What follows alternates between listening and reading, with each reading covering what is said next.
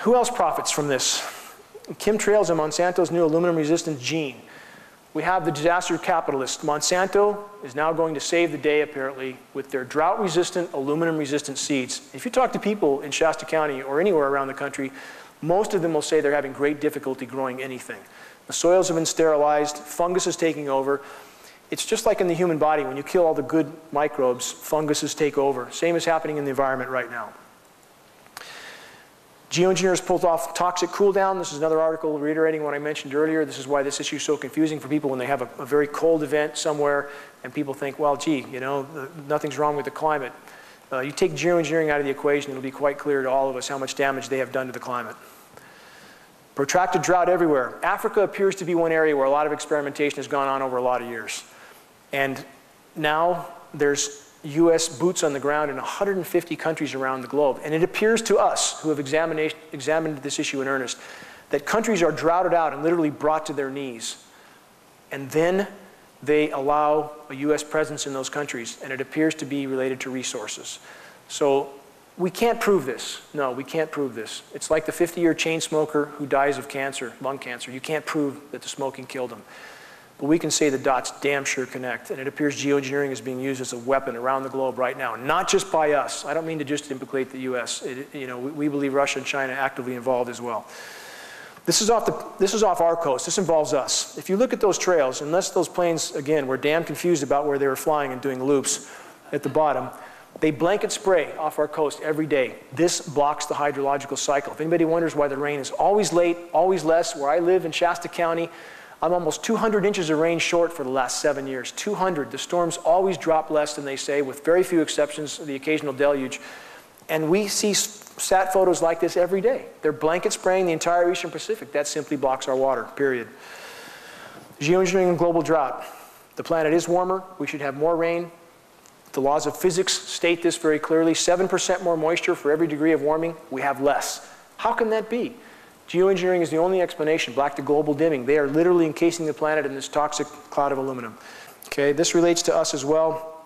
If you look at this map, the darker red colors are on the top map. That's above average temperatures. On the bottom map where you see the B in the dark colors, that's below normal rainfall. This is typical for California in recent years. As the storms come through, they aerosolize them. They create clouds, but not much rain falls. So we have actually cooler zones during much of the time along the western coast, not lately.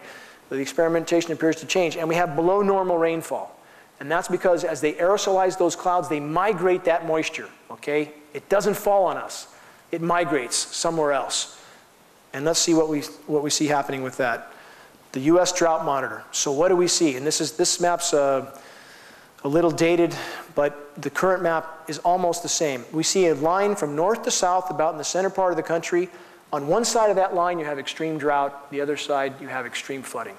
And this is exactly what we'd expect with geoengineering. It causes drought and deluge. You migrate water from one place to another in a very haphazard way. You throw the whole system out of balance. And this is what we have now. And if we continue on this track, this is what the North State will look like, along with much of the rest of the western US. High stakes fight over water rights. I think we've seen this before. You create the disaster and you use that as the premise by which you acquire rights, right? We've seen that before, even with the Patriot Act and things like that. Water rights are being very actively pursued by the federal government around the western US. And we believe this is a part of this equation. This is a multi-layered onion. I'm not trying to pin it on just this or that, but there appears to be many things that they are trying to accomplish and putting life on Earth at risk in the process. Chemtrails have increased electrical conductivity in the atmosphere from 3 to 20 times. This is increasing lightning, as we stated. We see a lot more lightning, a lot less rain now, a lot more fires. Inside insurance, lightning strikes on the increase.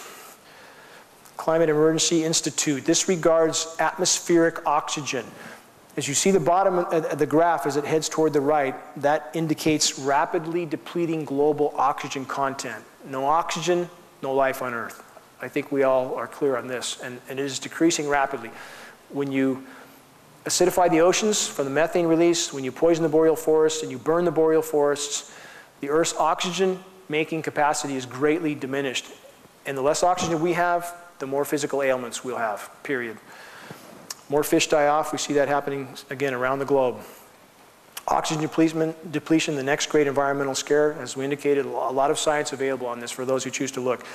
U.S. wildfires, as we discussed, rapidly on the increase. Last year, Siberia lost 100 million acres of forest, 100 million. The U.S. lost about 11 million.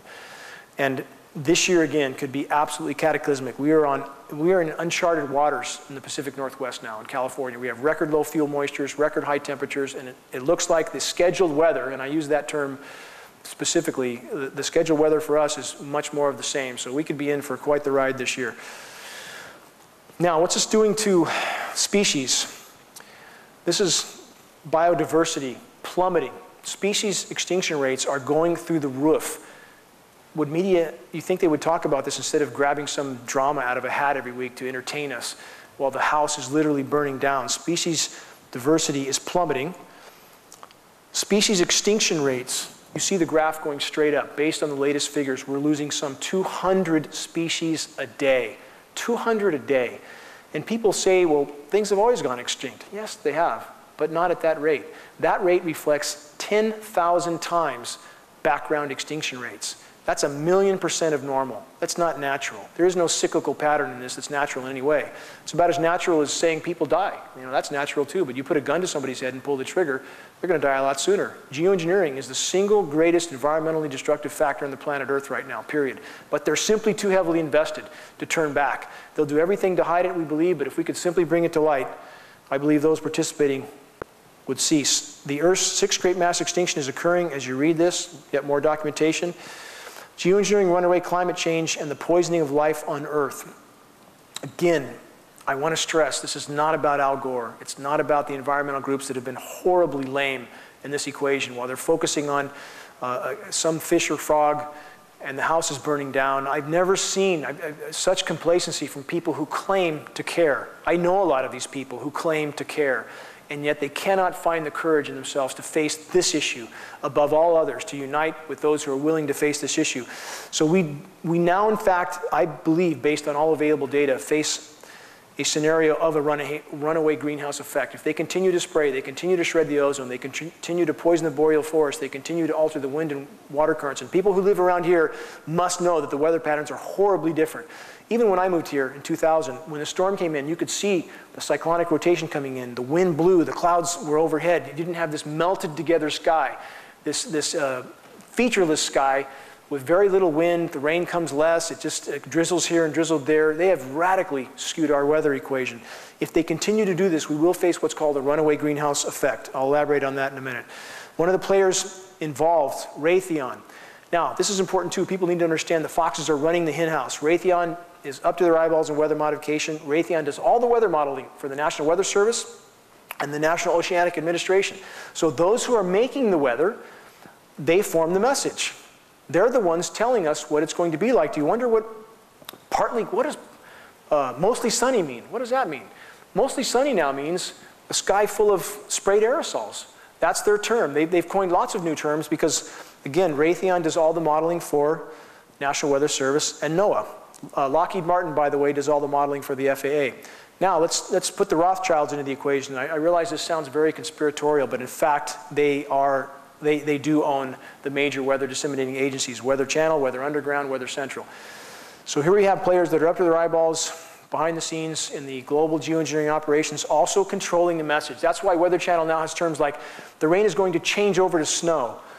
Well, since when did rain just change over to snow without orographic enhancement? It means moving over mountains or without colliding with the cold air mass. Why would rain change over to snow at 45 degrees?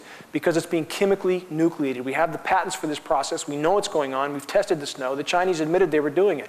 So they have all these terms now to make people go back to sleep and think it's normal. They call it heavy wet snow again, this concrete snow that destroys everything. And so that's why it's frequently to have these events like I mentioned in Amarillo, Texas. 100 degrees one day, snow the next. People should know this is not natural weather or cyclical patterns. Again, more Rothschilds ownership, Rothschilds and the geoengineering empire.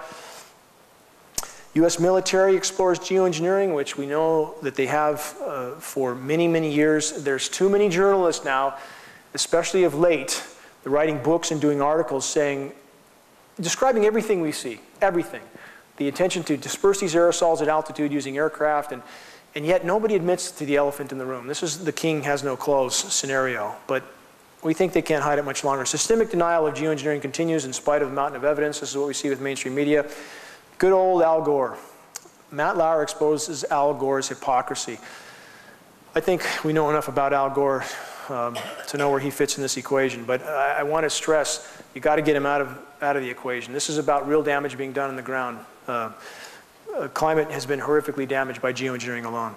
This is a flyer we did in Northern California. We're using this type of tool to introduce others to this issue while we can. And I want to stress, as we see skies like this, as they do this day in, day out, as we breathe what they're spraying day in, day out, as we continue to be a part of their experiment and they shred the atmosphere, time is not on our side. It is not on our side. I chose to take on geoengineering not because I wanted something to do. This is the last thing I ever wanted to do. I've had my life on hold for 10 years because I believe, based on all available data, after I did considerable research and testing on this issue, if geoengineering does not stop, nothing else will matter. I believe absolutely nothing else will matter, and that brings us to Venus syndrome. This is a scientific scenario, and we are on this track. Many people think that Venus is 900 degrees on the ground because it's closer to the sun. This is not true. Venus, now based on the latest study, was thought to have oceans, but it experienced a runaway greenhouse effect. As the atmosphere is filled with, in our case, methane, and this continues to trap heat, causes these feedback loops which feed on themselves once they are triggered, then the warming does not stop till the planet reaches a new equilibrium. If we stay on this track, we will end up there. And this is not a linear equation. I want to stress that. We can't look back and say, well, civilization's gone on 200 years, so at this particular trajectory, it'll take another 100 years for this to happen. This is a non-linear equation. It is happening at blinding speed right now. I believe even in the coming months and 2 or 3 years, I think that the effects that we will see based on what's already been triggered can't be hidden, and the cataclysmic nature of these effects will become evident. It's imperative that we let the planet respond. The planet must be allowed to respond on its own. No one has the right to play God with the weather, and we will all bear the consequences of this. So Venus is as warm as it is. The whole premise of geoengineering is to block the sun, to create a greater albedo for the planet. Albedo means reflectivity. Venus has 2.5 times the reflectivity of Earth. It absorbs less sun than Earth. And yet Venus is 900 degrees on the ground because of its greenhouse effect. So again, it's imperative that we stop geoengineering, stop hampering the planet's ability to try to compensate for damages done. This is our site, Geoengineering Watch. There's only a couple of us that really do this, but there's more and more starting to help now. All of us can contribute to this greatly, and this is how you do it. From your own home computer, if you locate groups, organizations, and individuals that would care, if they had a clue. So many people don't have a clue about this issue. And you get credible data. You send them that data. Send them some credible documentation and files. Plead with them to examine this. And I mean groups like Alzheimer's groups, autism groups, the ADD groups, forestry groups, fishing groups. All of these groups are affected. If you send them credible data, send them a flaming arrow. As people take notice of the climate unraveling, and it is unraveling, geoengineering is fueling that fire, those flaming arrows will catch. Many of them will catch. If you arm yourself with flyers, for example, to pass out, we have a lot of credible flyers. You can download them off geoengineeringwatch.org for free. And if you pass those out, it does a lot more good than running out in the street, ranting and pointing at the sky. I believe this, that if we could bring this to the light of day, if we could make mainstream media cover this, if we could get critical mass of awareness, enough people who participate and make these programs possible would refuse. I have been contacted by scientists from 4 major universities in previous months: Stanford, Duke, Harvard, UC of Florida. A scientist from Stanford, Stanford's definitely involved with these programs, has told me that there are people on the inside participating in this research that now are pulling back. They're refusing to because they realize the cataclysm it's causing.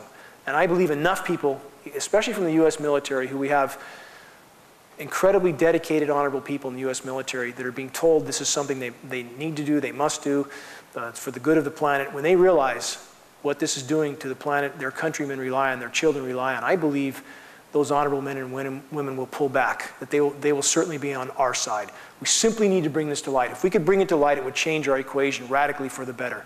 That's my goal. That's why I'm here. That's my mission. Thank you very much for attending, and I appreciate all of your efforts toward this goal. Thank you.